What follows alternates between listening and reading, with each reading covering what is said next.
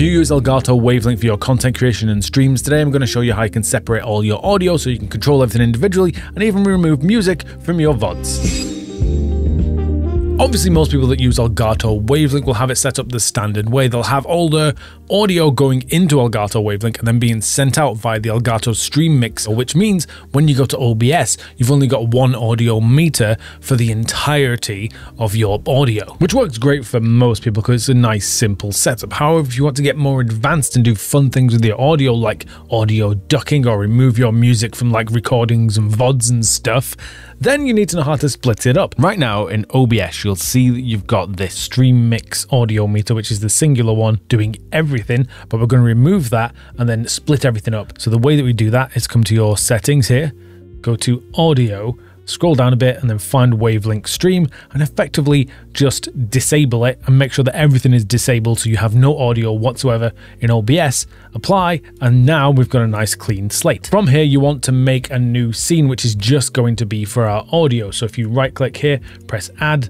name it audio. In here though, we're going to add a whole bunch of audio sources, which is basically going to be everything in Elgato Wavelink. So if you right click a source and press add, and now instead of choosing audio input capture, we're actually going to choose audio output capture. This is one of those things that like confused me for the longest time, and I assumed that Elgato couldn't even split up the audio because I was always trying to input audio using audio input capture. However, you're not capturing an input, you're capturing the output from another program. As I said earlier on though, we're going to go to sources, right click, press add, and then choose audio output capture, which the first one I'm going to name is browser because that's the first one I'm going to add in. And then once you've pressed OK, you should see in this drop down list all of the options from Elgato Wavelink. We've got like system, voice chat, music, game, browser, all sorts, everything you'd need.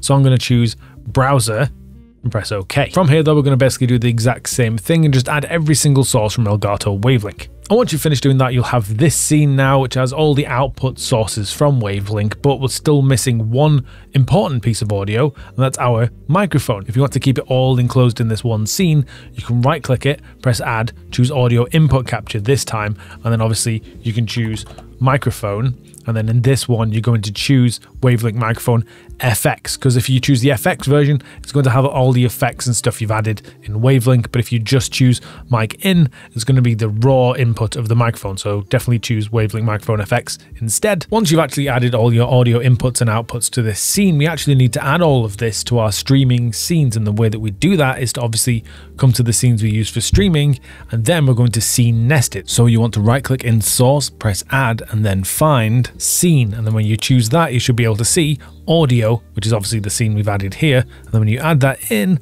all our audio sounds should be in this new scene. Obviously, make sure to do this to all your streaming scenes to make sure you have audio for like gameplay, just chatting, be right back, or whatever. But once you've done that, I can now show you how to remove music from like your recordings of VODs and stuff. So to make sure that our music isn't appearing in our VODs and recordings and stuff, you want to come to our audio scene just so you can see all the audio tracks. Then find your music, come down to the options at the bottom, choose advanced audio properties, which should load this page up here. We're going to find music again and then come across to tracks and remove it, uncheck this box from track 1. After doing that, you can close the advanced properties and then come to settings in OBS, find output, and then in here in streaming settings, we want to change our audio track to track 2 instead, because that means our music's still going to play when we're live. But if you want to remove it from recordings and VODs and stuff, you want to go to Twitch VOD track here, turn it on, and then highlight track 1. Changing this setting means that our audience can hear it when live, but when it's on a VOD, there will be no music. However, if you want to actually change that for recording, you need to come to the recording tab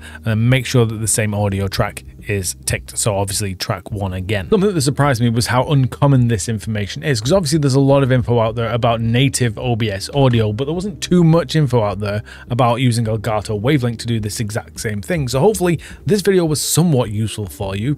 So if you do have any questions or queries or confused about something, leave me a comment down below. And also, if you do want to improve just the general sound of your microphone in Elgato Wavelink, then I made this video recently, so hopefully that can help you out.